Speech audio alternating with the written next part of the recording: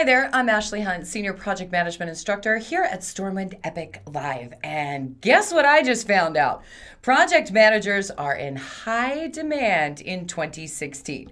Now, I didn't actually just find this out, but I thought I'd put together some information for you for those of you that are thinking about taking on and gaining your PMP certification, or if in fact you're already certified and you want to maintain your credential. So I was doing some research online and I definitely wanted to take a look at why certified project managers are in such high demand in 2016. So I started looking at insights and trends online, and I discovered that 80% of high-performing projects are led by certified project managers. That's why the PMP certification is so important in a lot of organizations, or if you're seeking work, it is one of the qualifications to have a certified project manager that they're going to go ahead and hire. So yes, project managers are in high demand in 2016, but they've been in high demand for a lot of years, going back to 2010.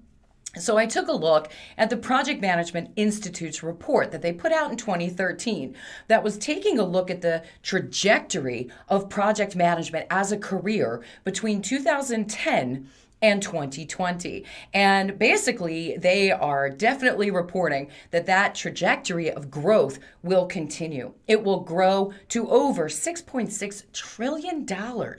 US dollars. The global economy will see over 15 million new project management roles created in 7 very specific project-intensive industries, which a lot of you probably find yourselves in, including IT, architecture, finance, and so on.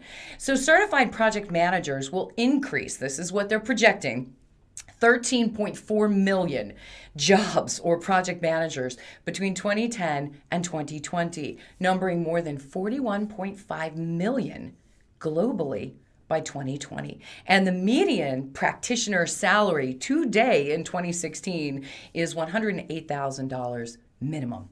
There are some sectors that have high demands for certified project managers right now in 2016, and that's finance, construction, and healthcare, although IT was also in the list. Construction as well as architecture definitely on the list. So it doesn't really matter what industry you're in. If you're running projects, then being a certified project manager can help you attain your project goals.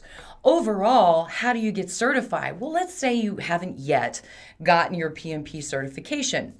Well, you do have to be able to document certain hours working on projects, which I'm sure you all have.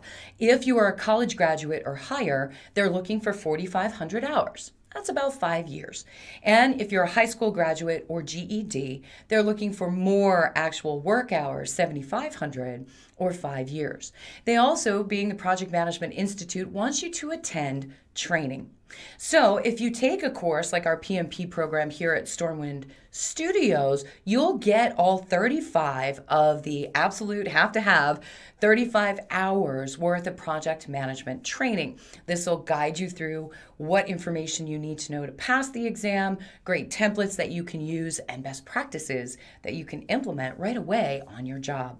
Obviously, you have to pass the exam, and you have to maintain your credential every 3 years with 60 professional development units. It's basically hours of education in the realm of technical, leadership, industry specific. You do get credit for just doing your job every single day, but you'll need to maintain your credentials. If you're already certified, we've got lots of great things coming in 2016 to help you maintain your certification and get more in-depth information on things like risk, scope, time, cost, human resources, and so on that are compartmentalized in the categories of the Project Management Institute's Talent Triangle. So if you're already certified, definitely check those out so you can maintain certification.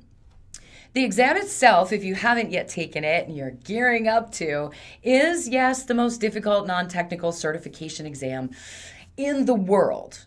But it's very prestigious, and there are definitive ways to take and pass this exam the first time around. First thing is to take the training. Take an exam prep class with us. You'll get great exam tips. You'll get all the information. You'll practice exams. You'll have mentors available 24/7 to answer questions. but you will have to study. Can't just take a class, walk out, and pass the exam the next day. It's intensive, so you'll have to take practice exams and really do your own homework to ensure that you pass. You'll know immediately that you passed or not, and you'll get a printout of those results. You do have 3 opportunities to take and pass the exam in a 1-year span of time, but it's expensive. So the goal really is to take and pass that exam the first time around so you don't have to pay for it a second time. Now, as we look forward into 2016 and some of the changes that have been made, you might have heard that the exam has been updated.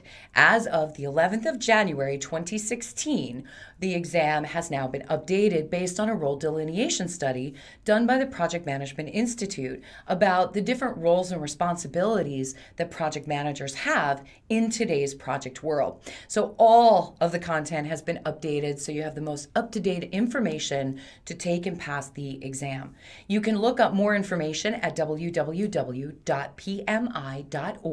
That's the Project Management Institute's website, and it's got tons of great information on what it takes to get certified, all about the PMP exam. There's an exam content outline, so you're ready to go and take class and then pass the exam. The exam itself is 200 questions. It's a big exam, but it is multiple choice, and you do have 4 hours to answer all of those questions. So that's plenty of time to answer all 200 questions. And in class, I go over some great ways of saving time and making sure that you're utilizing that 4 hours appropriately. So what is your New Year's resolution? If it is to get PMP certified, please let us know. We're happy to help. But hopefully this gave you some new information about why project management is such a growing best practice and process, and certified project managers are in such high demand. What's your New Year's resolution for 2016? Hopefully it's to get PMP certified or come back and maintain your certification.